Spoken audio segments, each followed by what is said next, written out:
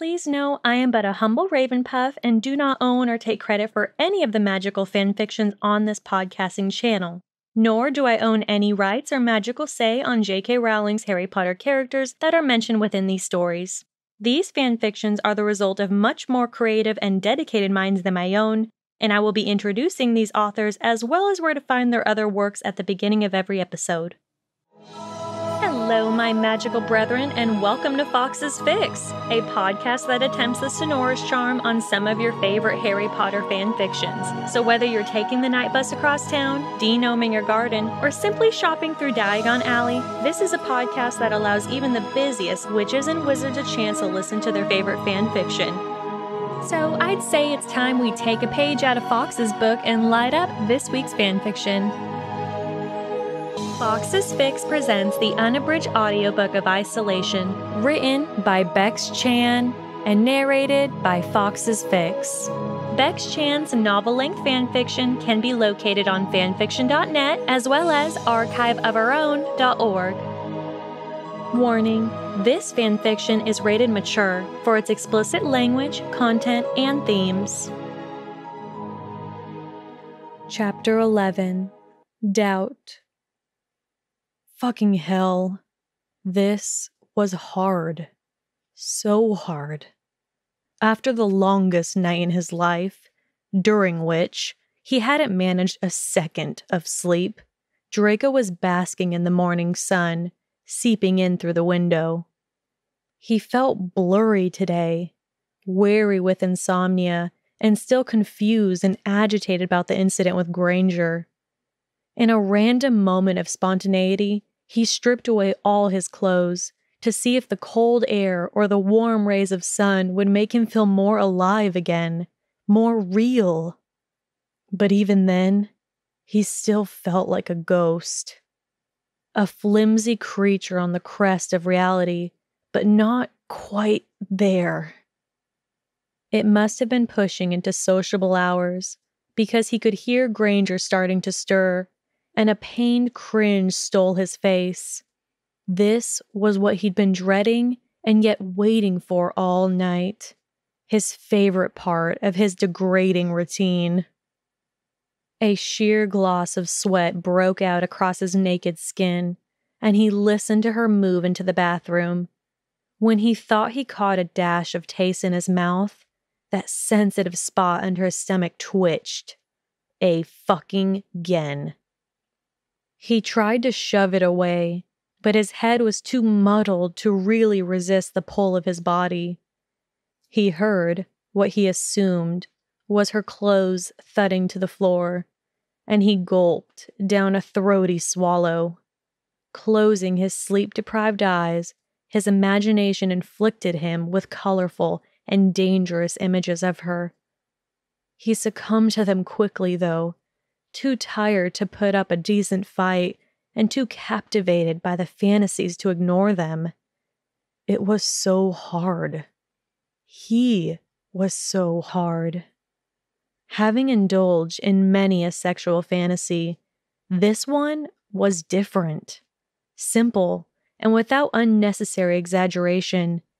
In his head, Granger was exactly how she should be, with her mussed curls around her shoulders and a thoughtful expression on her familiar features. Her body, well, he had no idea if the image matched the subject, but he would guess he was close as his subconscious began to discard items of her clothing. He heard the shower start to run, and he inhaled a shaky breath as his hand shifted lower and lower down his stomach. He was too far gone to heed the Slytherin voice in his skull and realize what he was doing, and any whispers of doubt were kicked aside as her first bathroom purrs reached his ears. Keeping his eyes firmly shut and focusing on the fantasy Granger's lips, he grabbed the steel-stiff length below his navel. Merlin's soul. Draco needed this. He needed it bad. In his head, Granger was in the shower now, and he tightened his fist and began to pump away his tension. Weeks and months without release let him know he wouldn't last long. But he didn't care. He didn't give a shit that his head was full of forbidden thoughts of her, or that his room was, as always, clogged with her addictive scent. It didn't matter that the witch was a catalyst to his lustful strain, nor did it matter that he made his fantasy Granger slip her own hand between her thighs to accompany her next shower moan. The image sent him over the edge, and a husky sigh come roar thundered through his throat as the hot fluid splashed across his abdomen. His eyes fluttered open, and Fantasy Granger simmered away from his mind, leaving him satisfied and panting like an Arctic fox who had just snagged his prey, or a mate. His heart was drumming against his rib cage as he tried to gather his wits, blinking away some of the beads of sweat tucked between his eyelashes. The high didn't last long, but then it never did, and what was left behind was self-disgust that was physically painful. He wiped away the remains of his orgasm with a pair of boxers and turned over. Curling up in a defeated semi-fetal position, he could feel the cold clawing over his skin now, but he didn't cover himself with a blanket. Cold brought reality back that little bit quicker. There was no excuse for what he'd just done. And the worst thing was, he had no idea if he wanted to slam his skull against the wall until his imagination tumbled out of his ears, or give himself another ride. This time, he didn't cover his head with a pillow to block her out. He should have done it, but he didn't. Instead, he let her shower sounds numb his brain and distract him from his harsh reality. He just masturbated to Hermione Granger, the mudblood. Fuck. He rolled over and grabbed the nearest thing to him, the Muggle book by the King bloke. He turned it over in his hands and analyzed the cover for the 100th time, recalling their discussion about prejudices and the trap he'd walked straight into. Curse her to the veil and back, but it had made him think, if only for a moment. He had wondered how he would really see her if it weren't for her dirty heritage. And now he was doing it again. How would he see her without her dirty blood? Double fuck.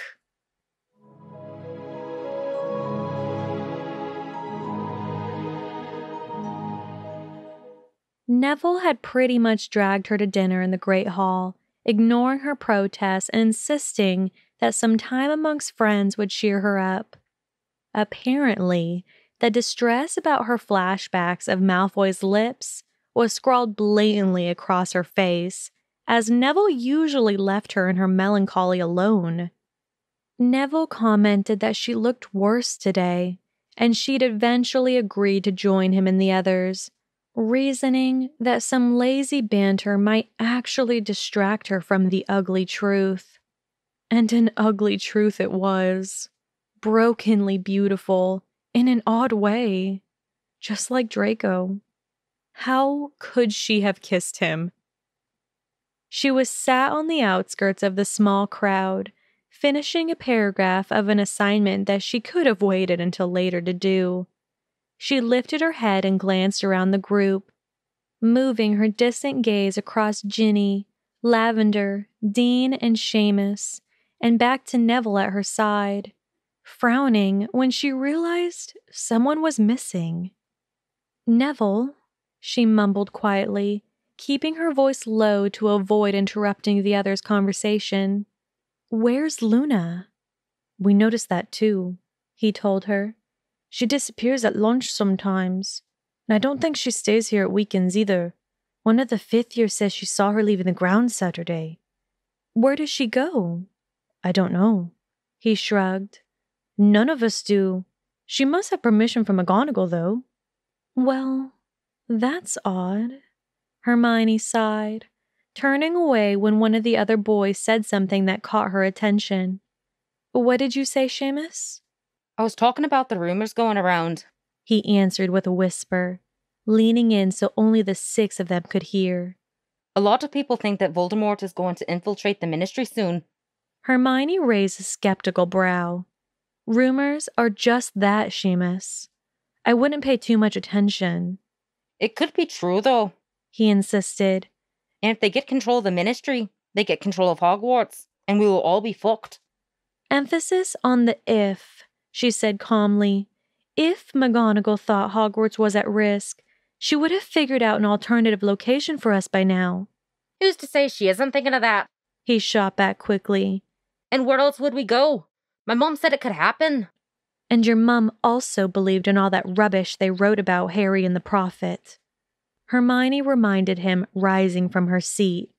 There are a lot of rumors going around at the moment. Let's just stick to what we know. Where are you going, Hermione? Ginny asked, looking a little disappointed as the brunette gathered her things. You haven't finished your food. I'm not hungry, Hermione offered weakly, giving her friend an apologetic look. And I need to see McGonagall.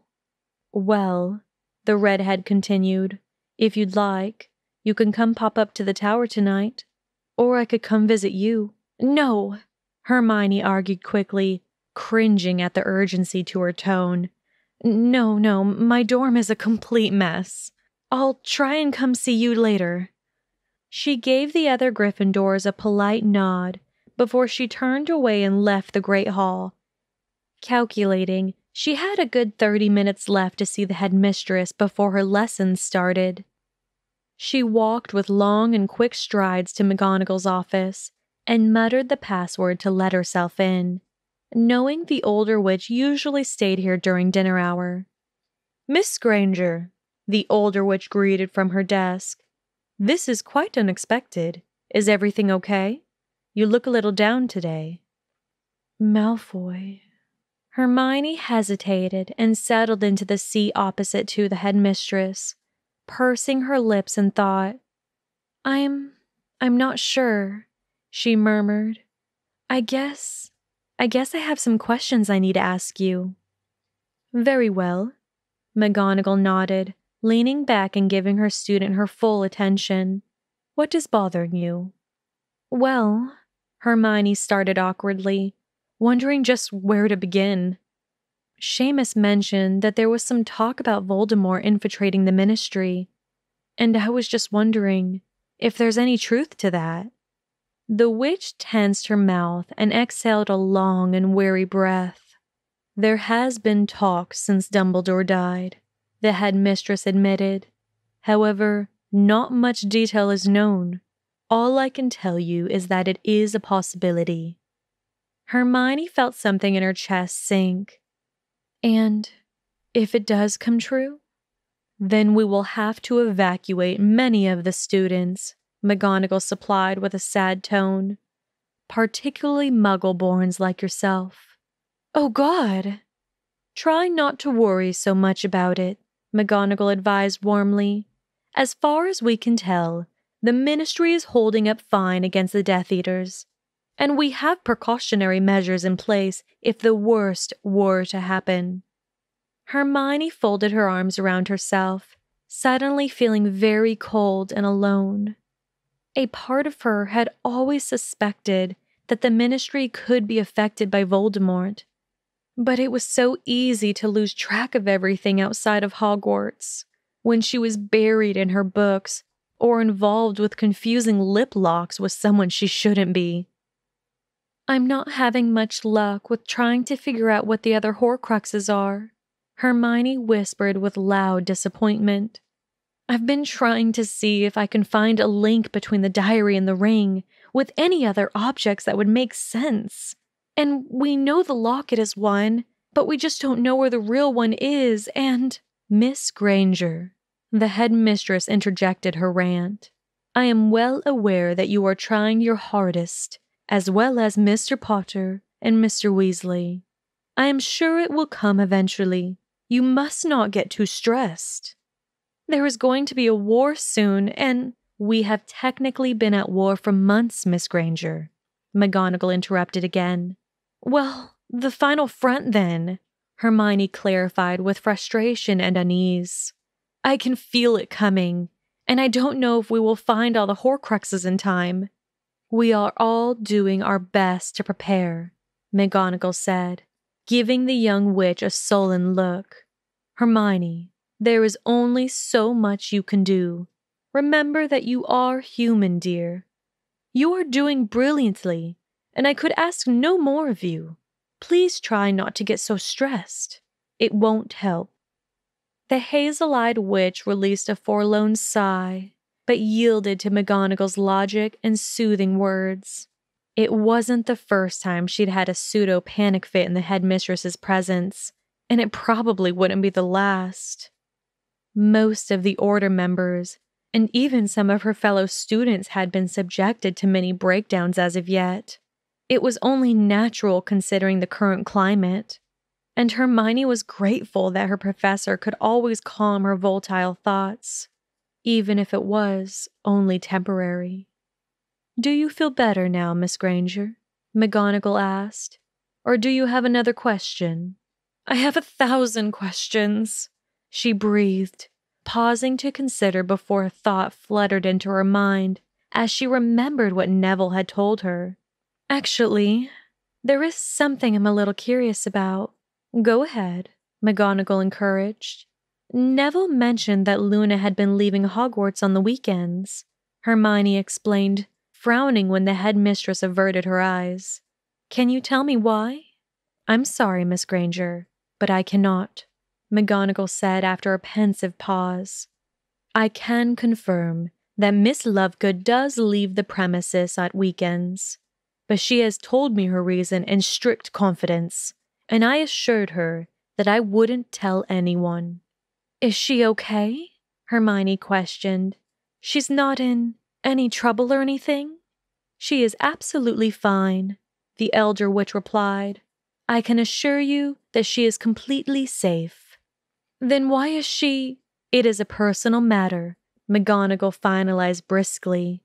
And if you want to know more, you shall have to ask Miss Lovegood herself.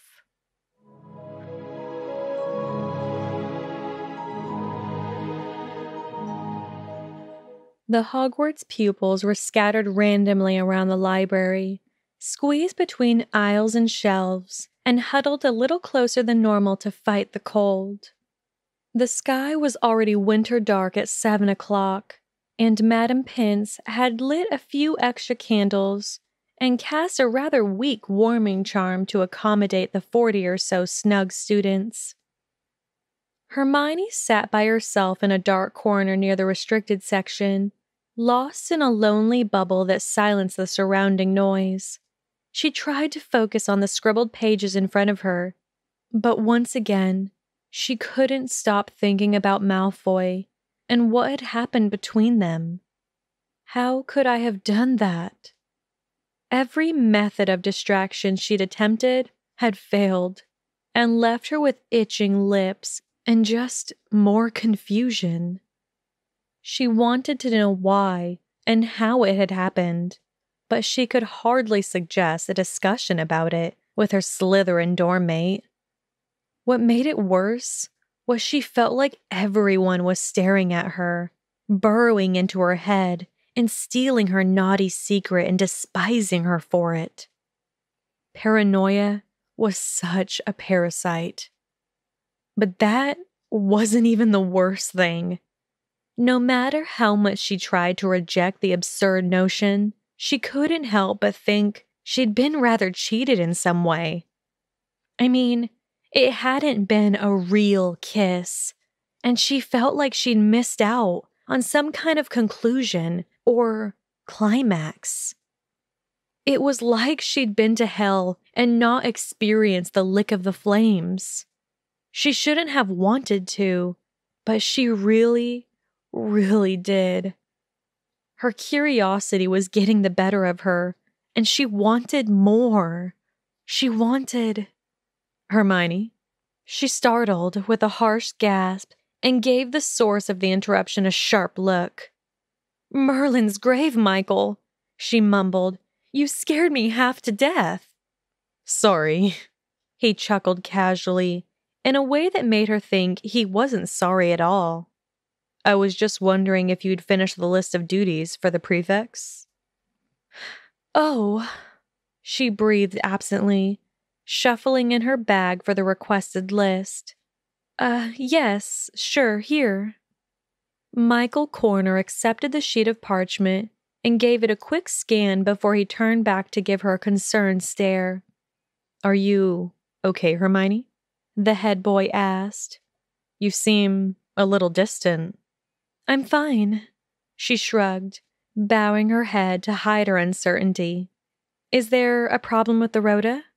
"No, it looks good," he replied. "I just thought you might like some company." "Oh, I'll be leaving in a minute," Hermione answered, trying to be polite as she could, despite her foul mood. "Sorry, Michael. I'm rather tired." She made a mental note to apologize to him for her sour behavior at a later date. She normally enjoyed light conversation with the Ravenclaw, who had matured exponentially in the past year, particularly after he'd broken up with Cho. Initially, Hermione had been extremely wary of working with him, having heard some rather unflattering comments from Ginny, but he was nice enough, if a bit too competitive at times. "It's no worry," he offered weakly, clearing his throat. "We need to organize a meeting to discuss the Christmas dance soon." "Ugh, is that really necessary?" Hermione groaned, slamming her book shut. "There are more important things that we should be thinking about than some silly ball." "I think McGonagall's just trying to keep spirits up," Michael reminded her.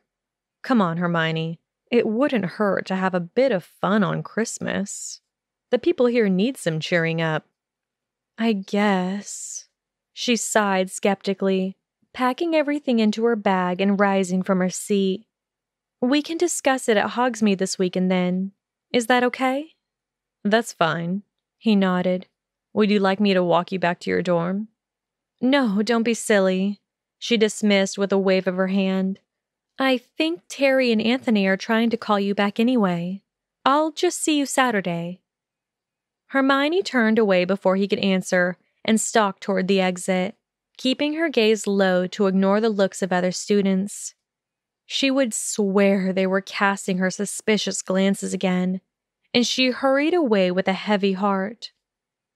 Despite her desire to avoid her dorm, or more precisely, the blonde Slytherin who was lingering inside, her strides led her there anyway. She trembled with anxiety as she whispered the password and slipped inside. Her nervous Hazel scanned every inch of her quarters critically, but as always, the room gave no indication of his presence, and she quickly concluded that he was in his own room. With a relieved sigh that any confrontation would be postponed for the time being, she rushed towards her room with every intention of hiding away until morning, uncaring that it could be considered cowardly. But she stopped short when 3 steady knocks tapped against her main door, and she released a startled yelp in response. Merlin, she was on edge. Who is it?" she called, her voice wavering slightly. "It's Michael." She frowned at his insistence and fired a cautious look at Malfoy's room, wondering if it was wise to have a visitor when he was supposed to remain unseen. "What do you want?" she asked loudly, keeping her eyes fixed on Draco's door. "I'm a little busy." "You left one of your books behind," the head boy explained. "Are you okay?"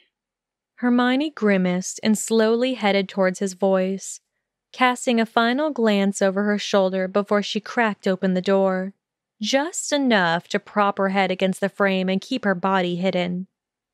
"I was just about to have a shower," she lied when he gave her a puzzled look. "I'm in my dressing gown."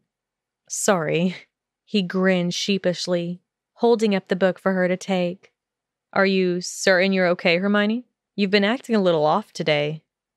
She managed to force her mouth into an uncomfortable smile as she plucked her book out of his fingers and chucked it to land on her table. "I'm just really tired," she told him, closing the door a little and hoping he would get the hint. "I think I'm going to have an early night, but thanks for bringing me my book." "Are you sure?" he persisted, and she fought hard not to get irritated with him. "I'm sure," she said bluntly. "Good night." "Okay. Good night then. I'll see you Saturday." Hermione released a haggard breath as she closed the door and rested her forehead heavily against it, willing the oddly loud thuds in her chest to simmer. She knew that Michael's intentions had been completely innocent, and her reaction had been too defensive. But she just felt like everyone was trying to corner her today. She felt like they were all trying to dive into her thoughts, her secrets, and she just didn't want a soul knowing what she'd done. "Who the fuck was that?" Her head whipped around so quick she almost lost her balance, and her chest felt ready to tear open when her heart recommenced its wild pounding. She subconsciously retreated until her back was pressed up against the door, and she placed a hand over her heaving chest, fixated on him as he leaned against his own doorframe with a thunderous expression. Draco's features were contorted into a fascinating mixture of scorn and resentment, and something else that Hermione couldn't quite identify, but it made her breath clog in her throat. "Why do you have to do that?" she gasped angrily once she found her voice. "Do you enjoy scaring the living—" "I asked you who that was." Draco spat between clenched teeth, and she noticed how tense his muscles were. "And you better give me a decent fucking answer, Granger." Hermione flinched as he pushed himself away from his wall and shifted towards her, with slow and calculated movements that reminded her of a wolf. She noticed that Malfoy had defined grace and elegance that she couldn't help but admire and envy, as though every step was intentional and pre-planned to be intimidating or even seductive. She should have found it disconcerting or unpleasant, but Godric forgive her, she couldn't help but be intrigued with every step he took. "Are you bloody deaf, Granger?" "It was just Michael Corner," she murmured, shrugging off her robes and heading to the sofas. "He's in our year, and—" "I know who he is," Draco ground out, his tone still low and dark. "Dull Ravenclaw, shit Quidditch player. His only redeeming feature is that he's a pureblood. What did he want from you?" "He was just returning my book," she explained uneasily as he continued to near her, arms folded arrogantly over his chest. "Why do you—" "And why would that sad little prick think you were meeting him on Saturday?" She raised her eyebrows. "You were eavesdropping?" "Just answer the fucking question," he demanded harshly, slamming his palms against the back of the other couch. "Why would you be meeting him? What business is it of yours?" Draco clicked his jaw and shook his head like he was catching himself before he did something foolhardy. His storm cloud eyes flickered between her and the floor while he chewed his tongue and seemed to gather a few soothing breaths. She studied him closely and dampened her lips with a flick of her tongue, waiting nervously for his response. "It's my business when he's inviting himself here," Draco answered carefully. "If he saw me, he could go shitting that information to everyone." "He didn't see you." "And if you plan on slagging it around, then—" "How dare you!" Hermione screamed, rising from her seat and marching towards him. "You have no right to talk to me in that manner."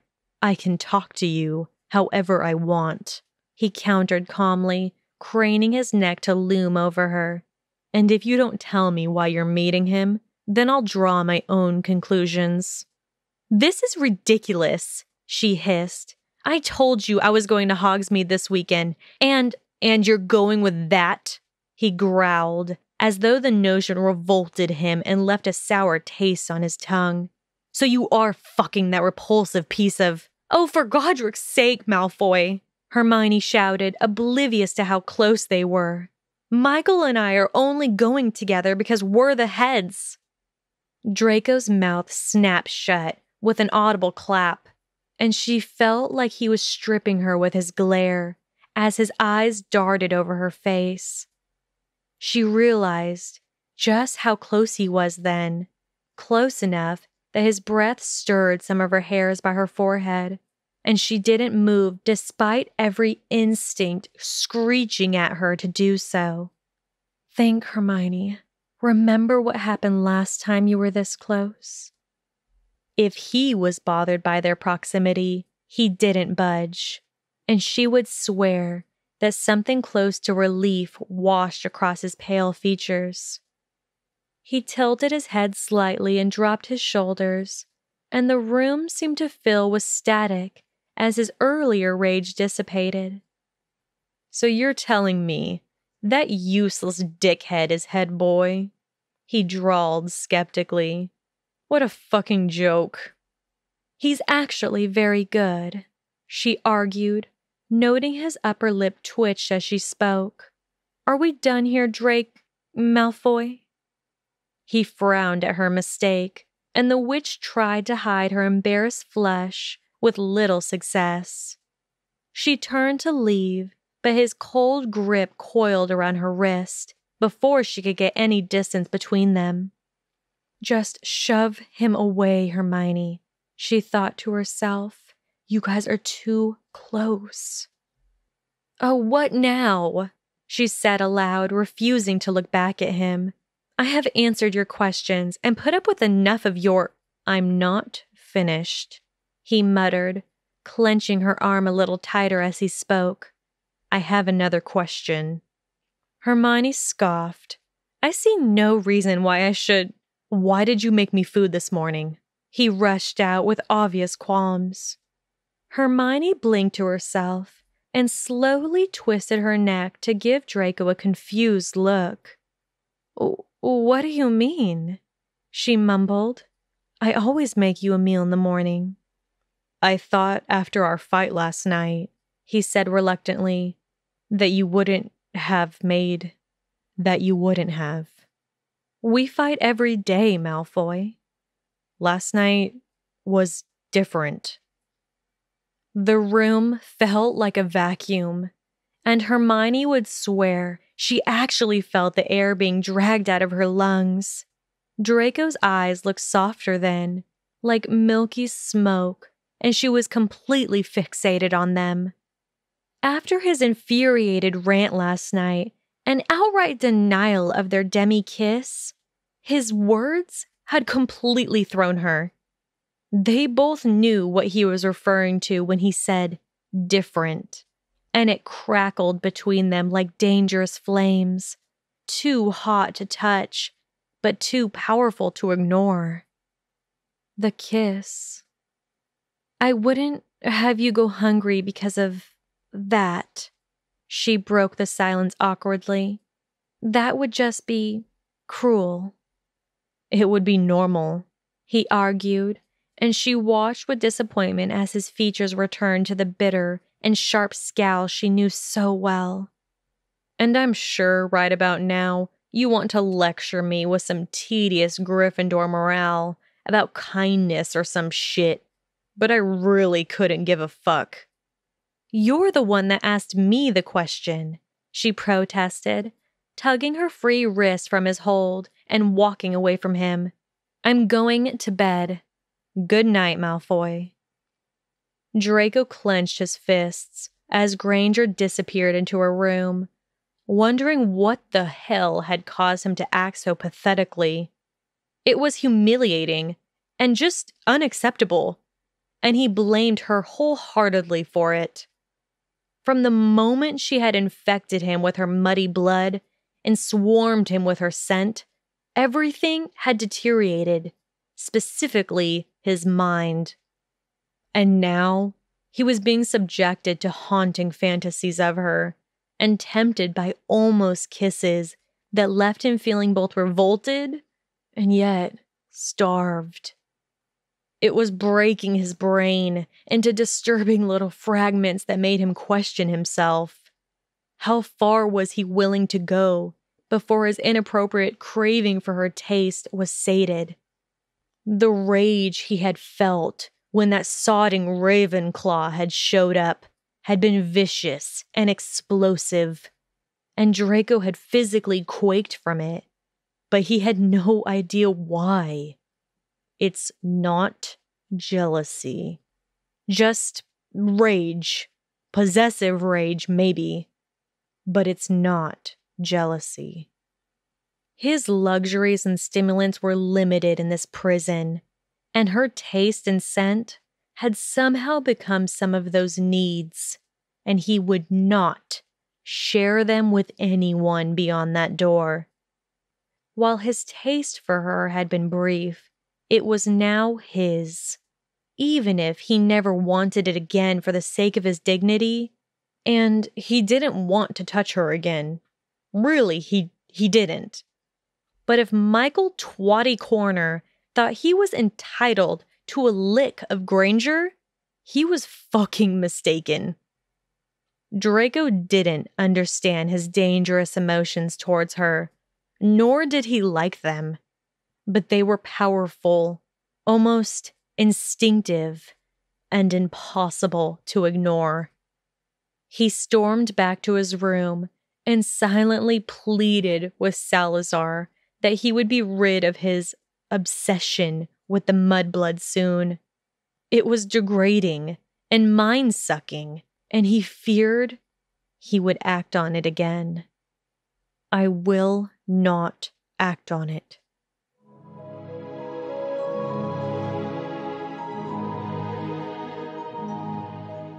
The wind was screaming like tortured toddlers tonight, and Hermione was convinced her clock was lying.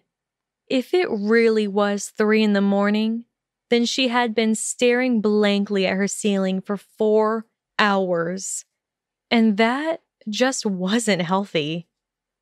She had secluded herself in a room and adamantly refused to leave, amusing herself with finishing every essay that was due from now until Christmas.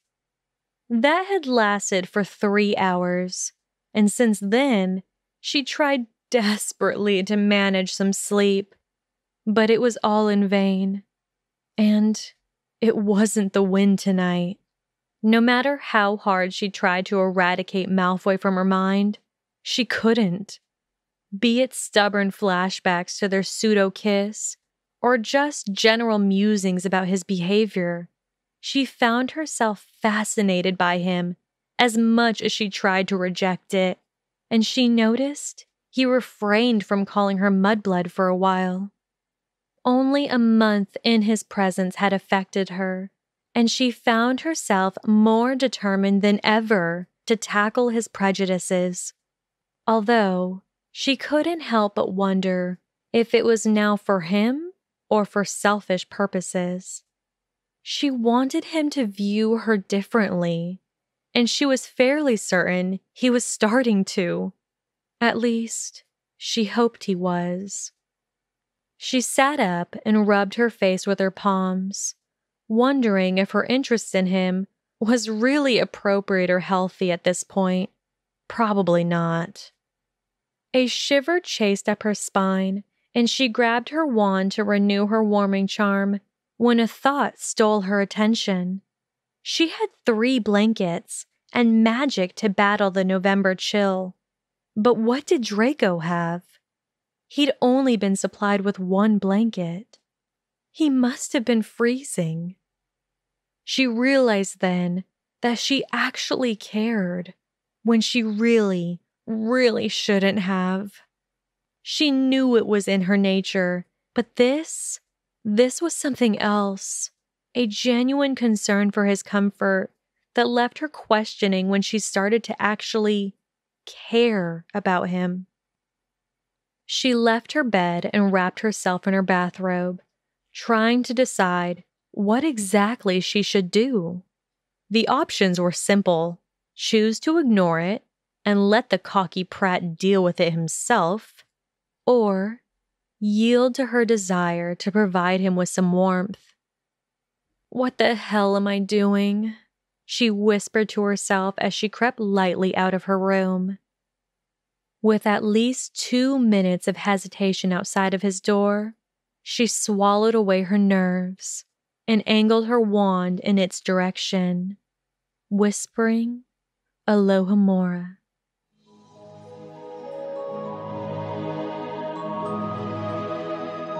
This has been an unabridged audio chapter of Isolation, written by Bex-Chan and narrated by Fawkes Fics.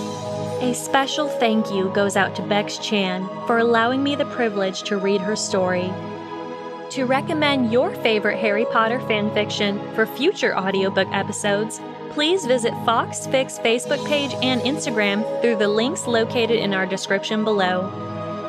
You can also help support us with donations through our PayPal account to help produce and shape in our future narrated fanfictions. Thank you for listening. Please join us next week for a continuation of this magical fanfiction. See you then!